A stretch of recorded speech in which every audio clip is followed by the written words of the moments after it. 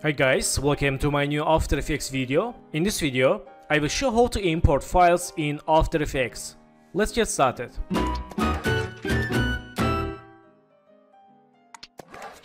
So friends, for import files, go to project window and right mouse, go to import and file or Ctrl+I. Let's click and we have three files for import. First, illustrator file and image file and final Photoshop file. Let's first select this illustrator, select here and go to import as. Let's select here composition return layer size and click import. Okay, right now we have new composition from illustrator. Let's double click for open composition. Okay, that's good. And I have prepared files for make animation. Nice.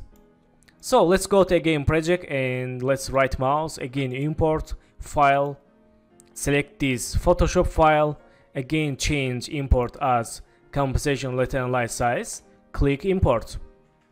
And we can select here import kind. Let's select again composition return layer size, click OK. And open again new composition, PSD.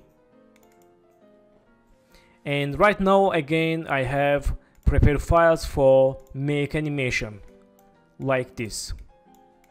Okay, nice. So let's back to again project and let's right mouse, import file, and let's select this image file. In this time I can't select here return layer size. This is simple and still image, and I can select only footage.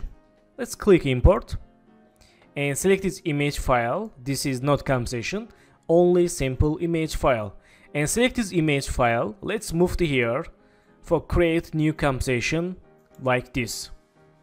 Okay, right now I have new composition like an image, and I can change scale, I can change rotation, and I can add position keyframes like this.